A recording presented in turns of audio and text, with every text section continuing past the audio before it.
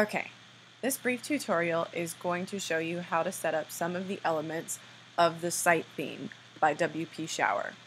Their sample website is set up at site.wpshower.com, so you can see some of the elements we're going to modify.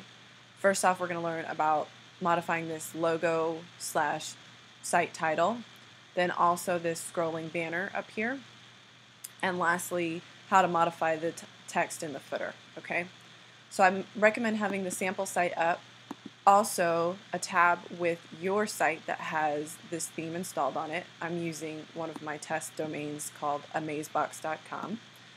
And then lastly, let's have the dashboard of your WordPress site open, okay? So first off, we'll go to Appearance, and then Theme Options, and this is after site is already installed on your WordPress site. Once here, you'll see where they have their site logo, and it says it's a max of 290 pixels by 128 pixels. So this is where you're going to upload your own logo and site title. So I've already made a test image, and I'm just going to press upload your logo, and then I'm going to navigate to the place on my computer where I have it stored and open that up.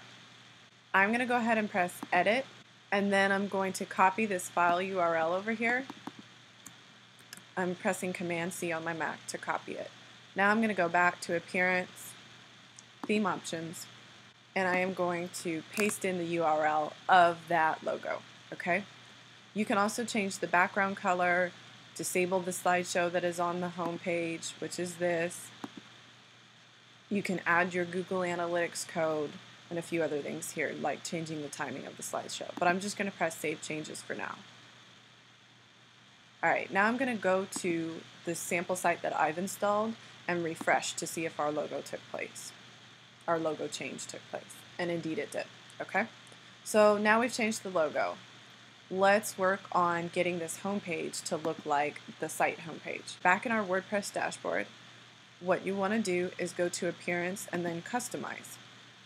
So, really quickly drop down the site title and tagline and change this to whatever you want it to be. I'm going to say WordPress Tutorials by Regina. I'm pretty awesome. So you have your site title and tagline, which is good for search engine optimization and will appear in people's search results. Then we have a static front page option. Right now our front page is set to a static page and it is on the home page.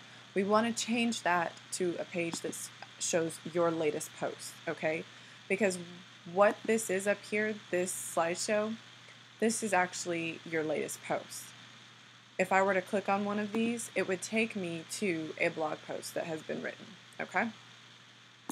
So if I want to set my homepage up like their homepage, I'm going to have all of my latest posts populating on the homepage like they do, and I'm going to set up this slideshow based on my latest post, okay? So back to where we are, we've selected your latest post, and we're going to press Save and Publish. Alright, now let's look at the change that's taken place on our site by going to that tab and refreshing. Alright, so looking cool so far. We have the standard WordPress Hello World post. I added a Hello World Again post. And now we're going to see how to actually set up this scrolling header. So what I'm going to do first is add a blog post that has an image that's about the same width and height of their sample images here, okay? Let me close down a few extra tabs that we don't need. Alright. So I've just gone to add a new post, which you can do by rolling your mouse over post and then pressing add new, or by rolling your mouse over new and going to post, okay?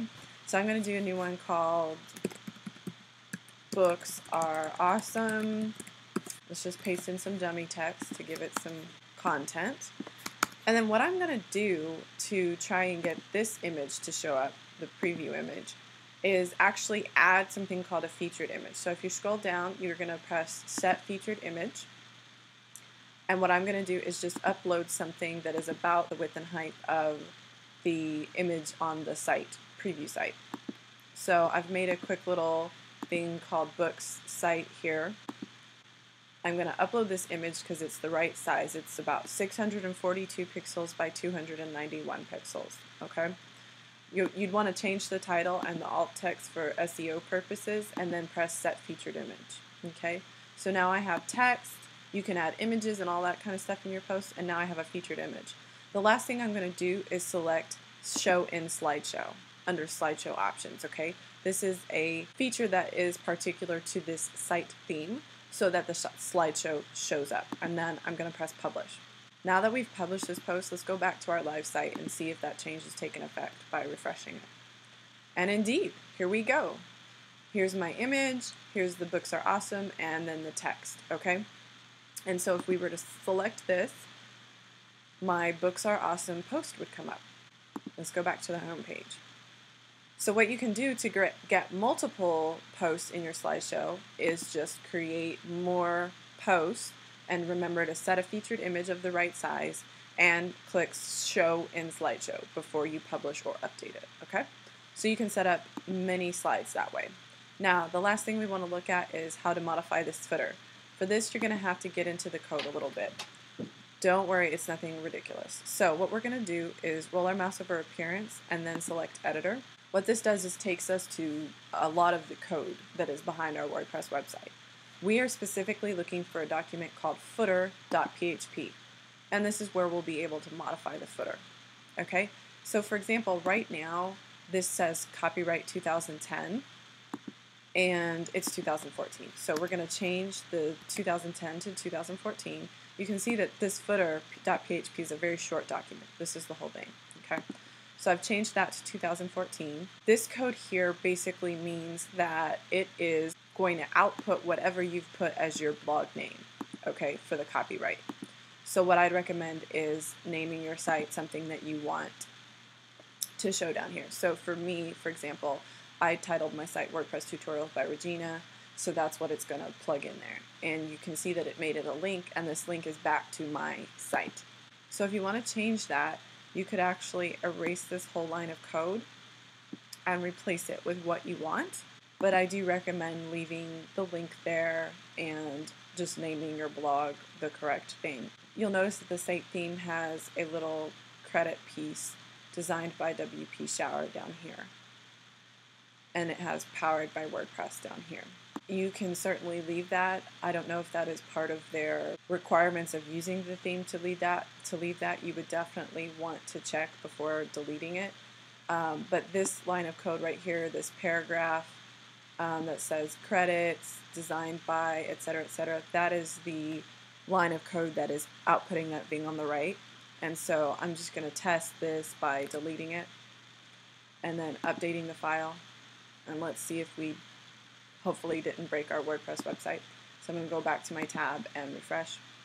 And you'll notice that my 2014 has taken place and this is gone.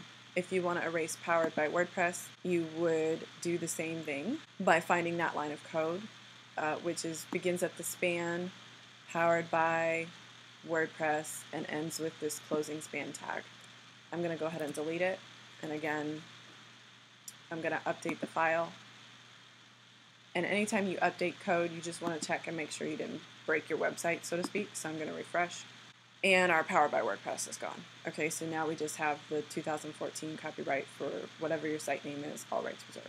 Okay, so that's how you modify the logo, the site title, which we did in the back end under the Customize tab, the slider images, and then lastly the footer.